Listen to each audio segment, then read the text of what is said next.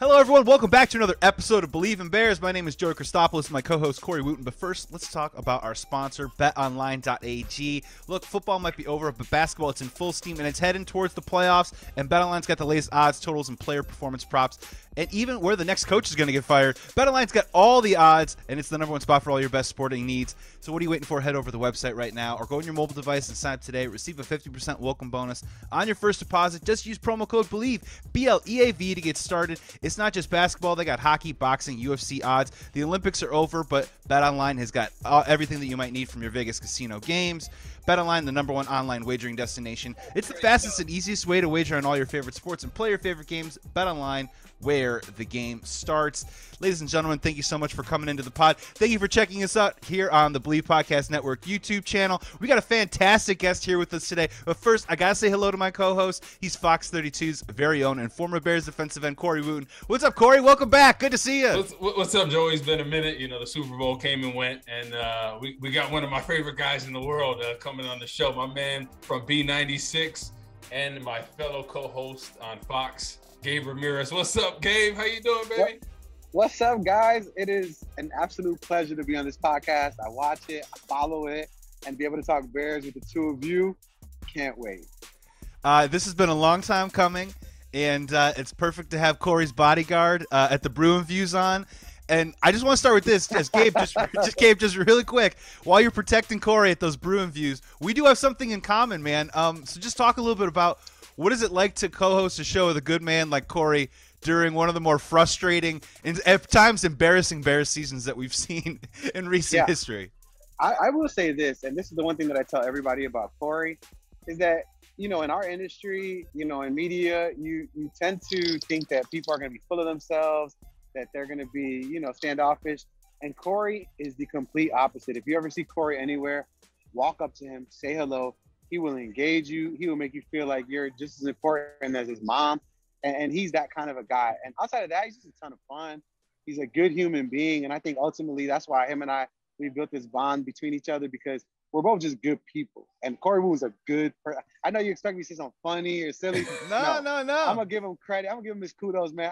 I genuinely enjoy being around Corey Wooten, man. He's a really good human being. Yeah. No, I enjoy being around you, and it's always funny because when we're at these Bruin Views, you know, I work out a lot, and I think I have pretty big arms and stuff like that. But everyone comes up to Gabe and they're like, "Dude, you've been working the triceps and biceps because you're making Corey look small, huh?"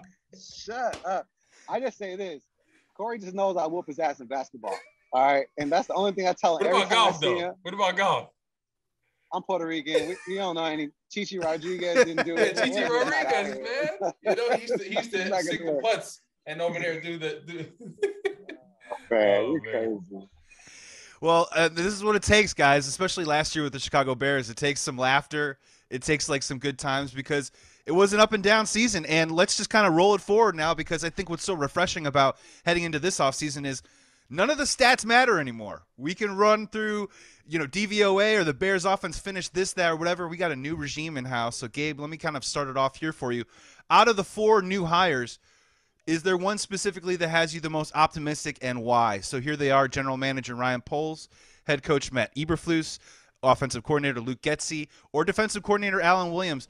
Which one, and what you've heard and what you've read and what you've seen, has you perhaps the most excited heading into this offseason? Yeah, I think immediately once we hired the GM, Ryan Poles, it really just perked me up, because I think, you know, with any organization, you need someone that can look from the outside in, right?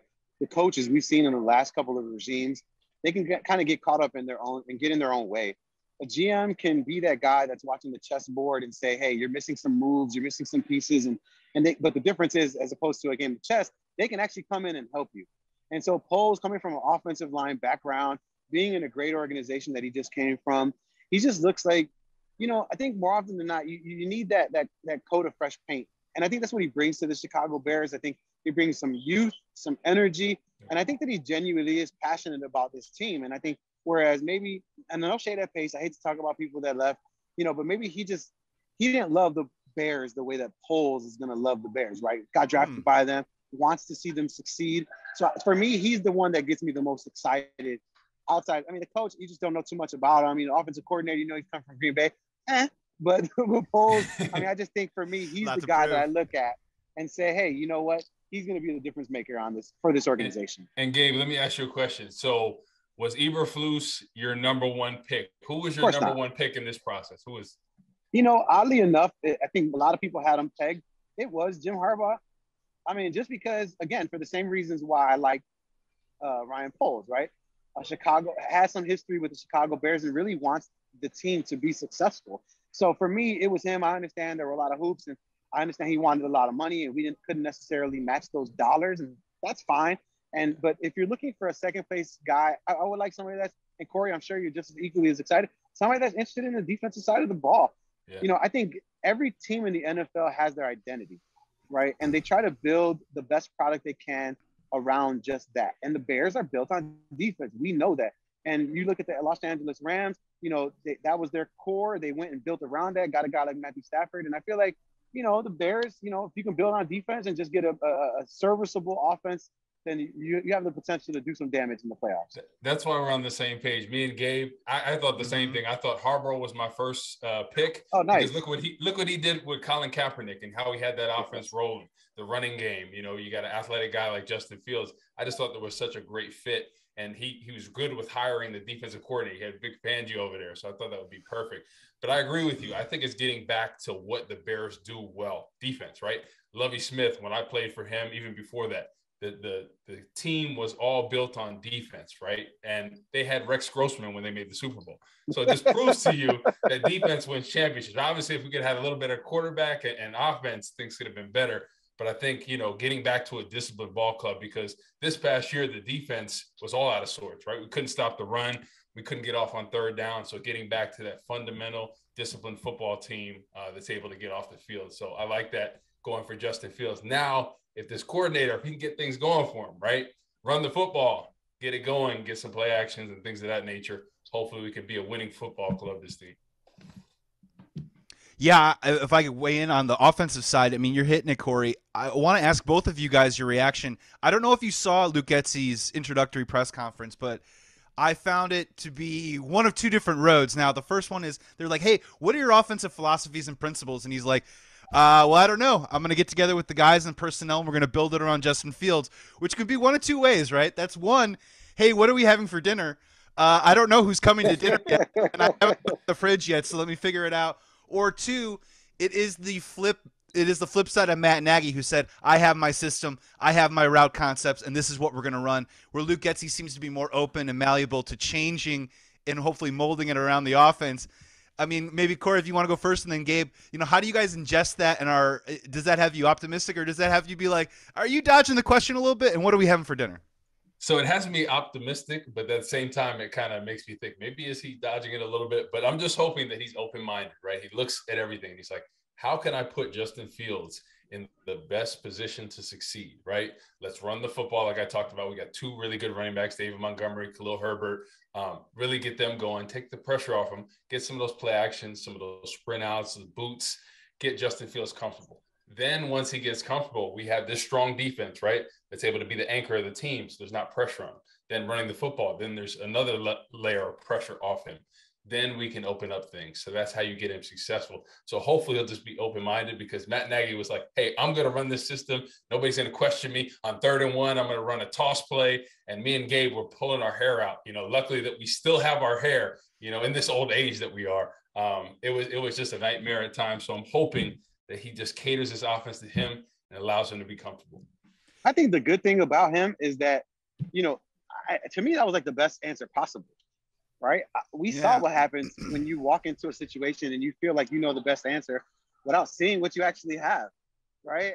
I want you to come in and, you're a young coach, and it also proves that he's capable of anything, right? As an offensive coordinator. It don't matter.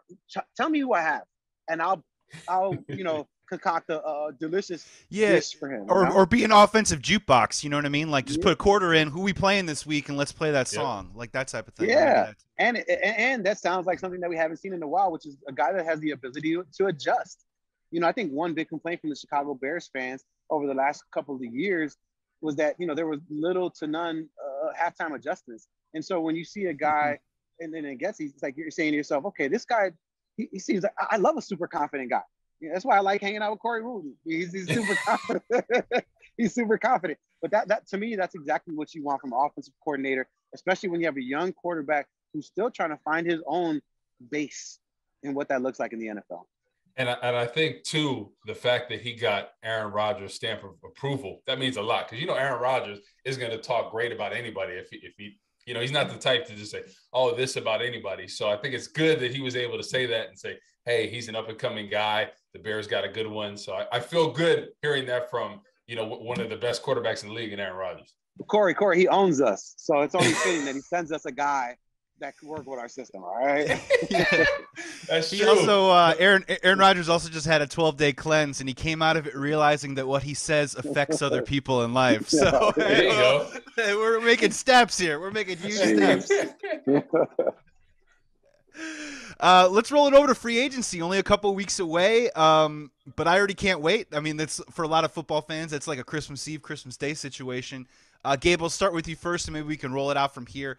If I can give you two options, which would you probably prefer? Option one, wide receiver and top offensive tackle off the free agent market, or two offensive linemen off the free agent market. You can only have one of those. Which way are you going? I love this question, Joey. And for me, I think most fans would say two offensive linemen, protect Justin Fields, blah, blah, blah.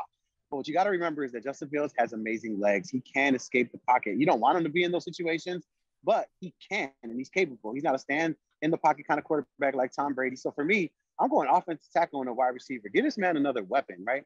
We didn't have the opportunity to see Allen Robinson reach the level that we wanted him to be at, right? That top tier receiver. So if you just put anyone in the pair up with Darnell Mooney, who's a fantastic receiver, you already got speedy guys. You're going to get back a Tariq Cohen, someone that can be a weapon for Justin Fields in the flat. Yeah. But if you give me a top receiver and a top offensive lineman that can stay healthy, that's the pairing that I want. Because to me, if I'm Justin Fields, I'm just trying to put myself in his mindset, right? He's like, yo, let me get a left tackle that's a super stud or whatever, any addition to the offensive line, and then give me a receiver. I'm going to kill out there. And I think that's what he's thinking. And I think that's what the Bears really need. Two offensive linemen is great. But I think if you can get him another weapon, somebody as good as Justin Fields that can, again, is elusive and can get out of the pocket and find a guy who can, create his own space after the play breaks down. To me, that's what it is. And I know Corey agrees with me. I know Corey wants the weapons, right? We're on the same page, man. It's all about the left tackle, right? The blind side, right? The right side, he can maneuver with that, right? Because he sees that pressure coming. We just need the blind side, the left tackle shirt up, and we need that other weapon. So speaking of Allen Robinson, right, I know there's been a lot of talk because people are saying, hey, him and Matt Nagy really had the disagreement. Could you see a reunion with him possibly with this new staff? How do you feel about that? Because it seemed like he didn't want to play out there during Matt Nagy. I love it. Yeah. Listen, Allen Robinson wants to be the number one target. And if he comes back to the Chicago Bears, he will be just that, right? And I asked Corey, we asked it all last season. Why isn't Justin Fields sitting down with Allen Robinson the same way that he's sitting down with Darnell Mooney? Why aren't they doing that? Why isn't there a discussion taking place between the two of them? So I feel like, another year in a system, right? It's like when you're a sophomore in college, right? And if you built a friendship with someone, you guys had the same professor freshman year, that sucked. And then you go into sophomore year, you guys now can, copy each other's notes. You understand what's going on, and you have a new professor. You guys can become best of friends because you've dealt with the BS from the first round freshman year. And I feel like that can really happen with Allen Robinson. Joy, what do you think? Do you feel that way too? Or are you like, get Allen Robinson out of here? No, I'm looking at the 66 targets he got last year, and I'm just scratching my head and saying, what exactly happened? And look, I think it's a fair comparison that they're not the same player, Allen Robinson and Devontae Adams, but you're telling me that they can't scheme open Allen Robinson the same way that they would on rub routes and those quick little slants and stuff like that to get him in space. Like, it seems to be making a lot of sense. And I'm with you guys on the whole weapon offensive tackle thing, because here's what happens is, let's just say we do the two offensive linemen and it's great, right? And we figure it out and it's shored up. You are putting yourself in a weird position where you go through all next year without a lot of weapons, and then you become that desperate, thirsty team in the offseason that overpays for wide receiver X or Y or Z. And in terms of the options that are out there right now, I'm sorry, Mike Williams, I don't know if I've seen enough from Mike Williams in his game to say, let's give him the bag, right? And everyone else is coming off an ACL or an injury of some kind, whether it's a Michael Gallup and are you going to spend draft capital on Calvin Ridley? So Allen Robinson, come on down. I mean, the thing that we talk about, Gabe, all the time with Corey is that can we get him at under 17 after we just paid him 17? Right. What's his market right now? That's the question. I think what you said in the beginning of your statement, Joey, is you have to dissect that a little bit further. Where you said, why can't he be a Devontae Adams? Well, we have the same offensive coordinator that was getting Devontae Adams schemed open. So, like, to me, that's the genius statement right there. If I'm Getsy, I go to Eberflus, I go to polls, and I say, hey, Allen Robinson, I can turn him into Devontae Adams. Granted, you don't have Aaron Rodgers under center to kind of replicate that, but Allen Robinson is still good enough where you can throw him the ball, right? Mm-hmm. Throw him the ball to be like, yo, I can give him the ball. And for me, that's what it is. And I think if you throw an incentive-laden contract to Allen Robinson, right, and really just get that negative taste out of his mouth where you're like, listen, I understand you didn't like what was going on last year, but we're going to get you the ball. And if you get 80 receptions, if you can get 900 yards, we'll incentivize this contract to get you where you want to be. And if they could do something like that, then I think it's a match made in heaven for sure. Yeah, I would love that, because you look at some of the top wide receivers are coming off injuries, you know, Michael Gallup and company. But Allen Robinson still has it in the tank. He's under 30 years old. He showed that he can come back from the ACL. And he had, I believe it was 1,400 yards with Mitchell Trubisky and that Matt Nagy offense one year. So he still has a lot left. And Corey, his body is fresh. It didn't get used last year. Yeah, he was resting. A young under 30 guy. I told Joey this. I said last year, Allen Robinson was checked out. That's why he had that little hamstring injury, and that lasted weeks.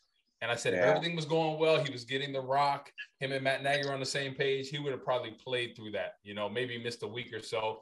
But, you know, when things aren't going well for your team and you kind of have a disconnect with the coach, you're less likely to play. And especially he's built up the reputation where he can do that. So, hey, Corey, let me ask you something real quick, because I haven't seen you in a couple weeks. You know, what's your take on just kind of all the stuff that's matriculating out about what Matt Nagy did and did not have relationship-wise with some of these players?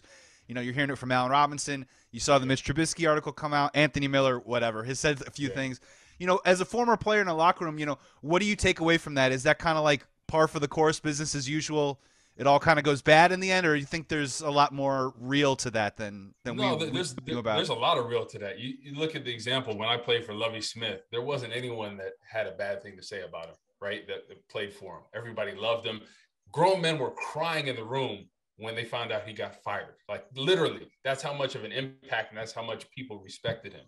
I feel like at first, and Gabe, we can attest to this, I feel like everybody bought into Matt Nagy that first season. You know, everybody, you know, was around him. You know, he really invigorated that locker room. And then after that second year, when the offense really wasn't going and he wouldn't make changes, that's when he kind of lost the locker room a little bit. And you kind of saw the shift. The defense was still the same when Vic Fangio was there, but then the offense wasn't doing the same. And then when Fangio left and Chuck Pagano was there, the defense really wasn't carrying. So I could just see over the years, and especially this year, guys weren't playing for him the same way they were that first year. So he had lost the locker room at that point. And if there's a couple people, you know, whisperings of it, it was true, you know, because, you know, a coach that people really love and buy into, they're not going to be talking smack about him. And let's be fair, Corey. Lovey had 10 wins when he left. So we went 10-6. Right, that's what I'm saying. Right? So people were like, damn, this coach is good. Why are you, you know, a black head coach, you know, one of the few that are out there, and you had 10 wins. How are we going to get rid of him for, you know, a guy like Trestman, you know? So I think in that instance, but I think the Matt Nagy thing, the worst part about it is just the fall from his, I don't want to call it a high horse, but just like he was just doing so well and everybody had such high hopes for him. And then you just couldn't see him duplicate it, right? Like that, it's hard to win in the NFL. There's teams that make it look so easy. But when you have a coach that just is being, I don't want to say stubborn because I don't know what he did. I wasn't there. I'm not. No, he was being stubborn. Wait, Gabe, real quick. If you could name like a one-hit wonder artist or a one-hit album that would be like a Matt Nagy, what do you think it would have been? Because this is what he feels like he's like the GameCube of play systems. Like we loved it when it all came out, but it never stood the test of time. Or like or an album that came out. You know what I mean? Like who would the Matt Nagy be of music? You know what I mean? I'd say like Kobe O'Donis. You know, like Jay Sean. There you go. Jay Sean. He was with Lil Wayne, you know what I mean? And everybody thought he was the hot. Can I curse on this podcast? Yes. He thought he was the hot shit, right? Like Jay Sean, I got the backing of Lil Wayne, you know, I got a hot record. And then it was like, bro, where's your next record at, bro? Like you keep coming out with duds. And that's really what it is. I mean, he came out hot and he started feeling himself, and he felt like he knew what was best. I don't want to say he felt or he did that because I don't know, but it seemed like he just got in his own way. I mean, when you can't give up the play, I don't want to poo-poo on Matt Nagy. I don't want to do it. I'm not gonna talk about it. No, let's go something else. No, I'm not gonna do it. I'm gonna say Milli Vanilli, right? Because we thought they were successful. Yeah, they were successful, right? But everyone thought they were the real ones singing, just like we thought Matt Nagy was the one calling the plays for Kansas City, right? When we came here, we said, oh, yeah, we got this great offensive coordinator for Kansas City. Look at him, Patrick Mahomes and company. Nah, that was Andy Reid's show. Just like Milli Vanilli, that was somebody else's song. So and then Nagy had his first season. He was like, girl, you know it's true. And then what happened afterwards? They realized. Yeah, he won awards, and then they got in the studio the next year, and there was nothing. They turned the mic on, and nothing's coming out. They were throwing that hair to the side. Oh, my God. Maybe we'll come up with music comps for Eberflus at a different time, but I feel like it's going to be something like James Taylor or something really like. Joe, I got one for you. Free agency, right? And another possible reunion. What do you feel about Akeem Hicks coming back, Gabe? Possibly. I got to be honest, man. I'm a big Chicago White Sox fan, and I went on many of shows and defended Jose Abreu being on the team because I understood what it was like to have, to be a Latin male myself and, to not have your father growing up. Like, you need those father figures, right? And people of color, you know what I'm saying? Like, a lot of us don't have our dads, So sometimes you need that person in the locker room that, when you're successful and young and making money in the NFL, like, you ain't listening to nobody, right? But if you have an elder statesman that can kind of hold you down, teach you the ropes, not necessarily being an all-pro type caliber player, but someone that can at least, that you can trust. And I feel like Akeem Hicks can be that player. He's been around the league. He plays hard when he's healthy.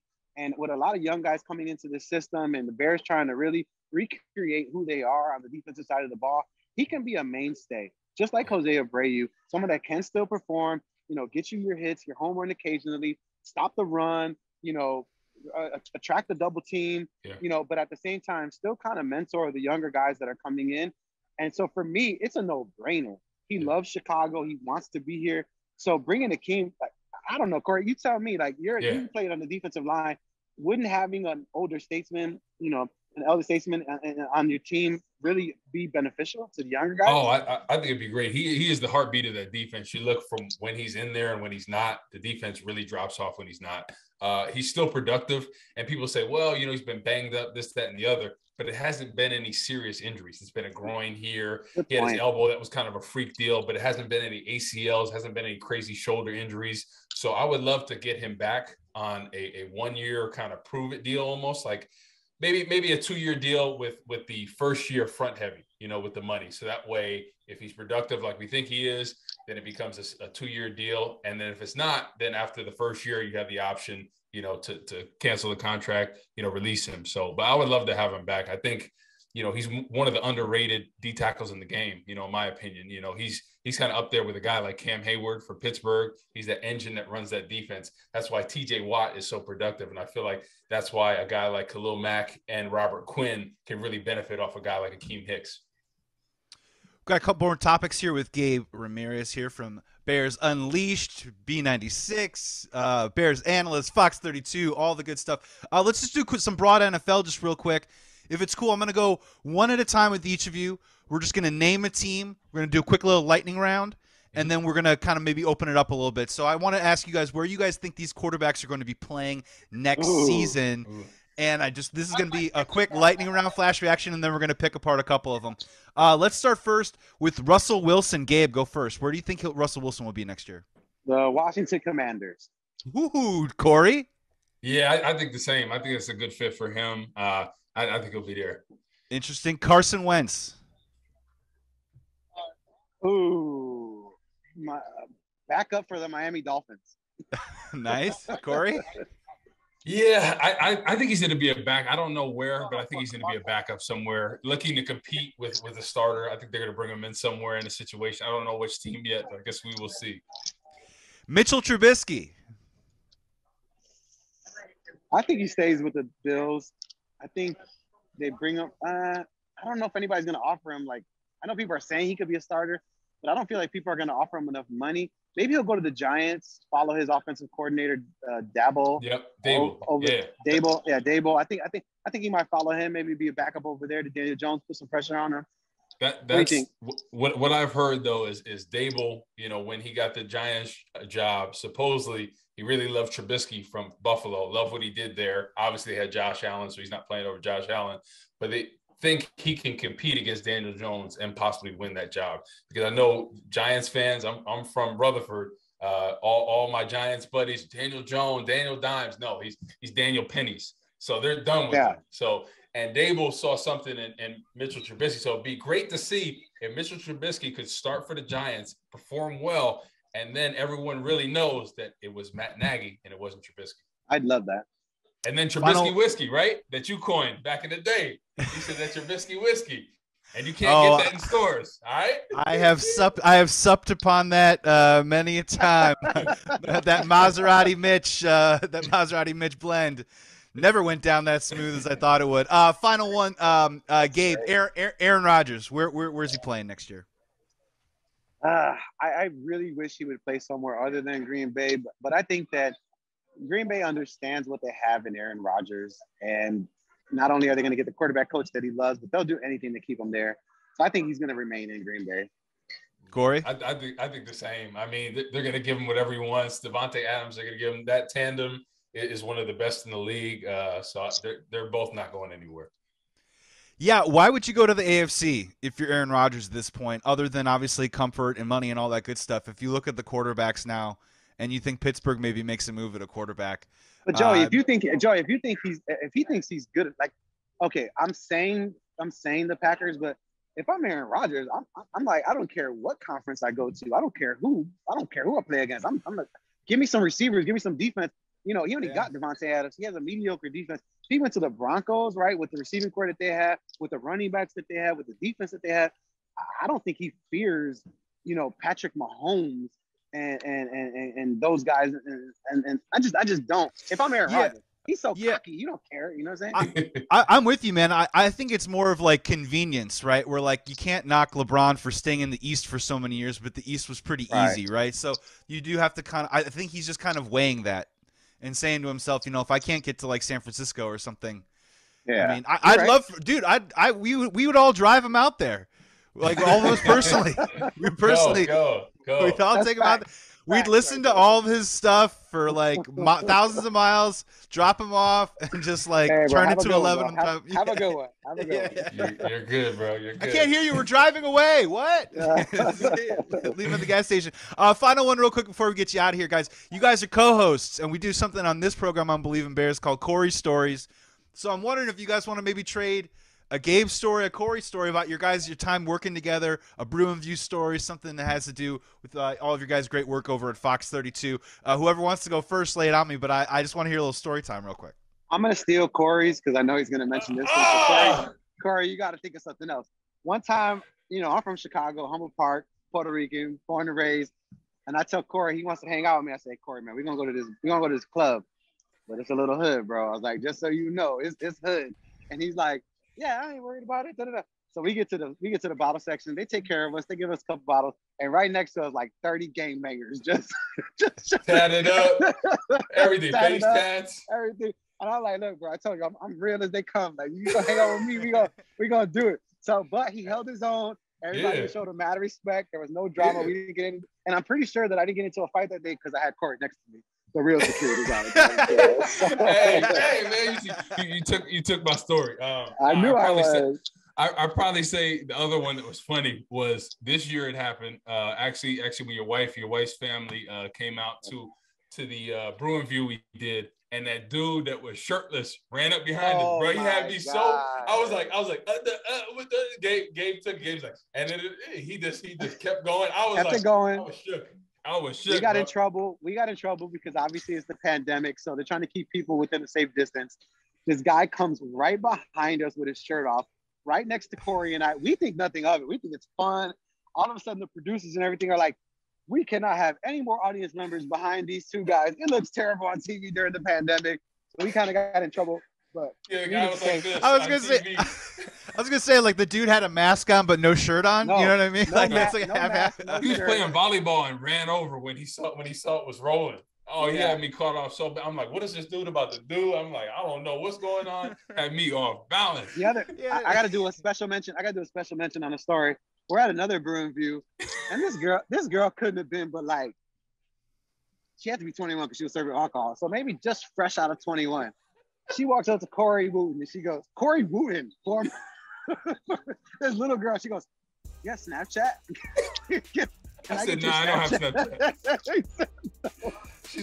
That was the funniest thing ever. I said, did this girl just boldly ask for a former NFL player's Snapchat of Broomview? This girl is hilarious. Hey, kudos to her though. We always Hey, she shot a shot, right? Shot a Yeah, shot. I like it. yeah. I like it. Worst part is that's not going to get any easier too. As we all get older, there's just going to be like some new app, and like they're just going to come up to you. It's just going to be like, hey, Snapchat. it's $35 over the Bears in the second quarter. We're having a great time. Great stuff, you guys. Gabe Ramirez, man, thank you so much for joining Believe in Bears. Before you get out of here, man, toss our audience out your socials and stuff so people can follow your great work. You're constantly putting out content, man.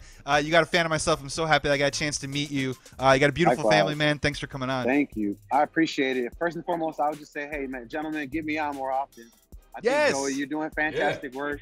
You know, I love Corey, but Joey, you do a great job with this podcast, man. So anytime you guys want me on, and I know most people say that and they're just full of shit, but I'm serious. Get me on this motherfucker. No, he's serious. I'm ready. Please, yes, more, man. But if you do want to follow me, just put in Gabe Ramirez. IG is where I put the most content out. I'm trying to build my TikTok up. So if you got any young people listening, holler at me on TikTok so you can find me Chicago_Gabe.